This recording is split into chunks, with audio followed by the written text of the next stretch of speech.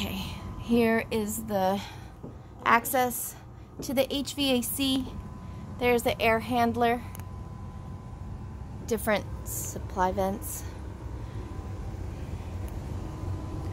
This is the return to that's the one that's really noisy on the second floor. Here's the return going into the air handler, and then this return goes this way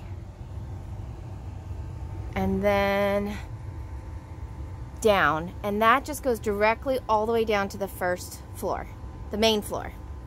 Okay, so now back to the air handler and that noisy return that's on the second floor, that one.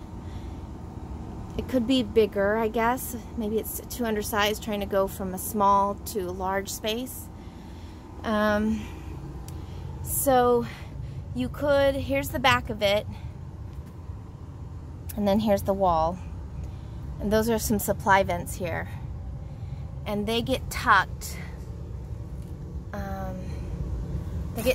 under the king beam.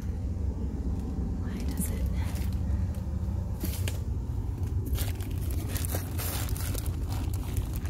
Here's the king beam. Okay. So there's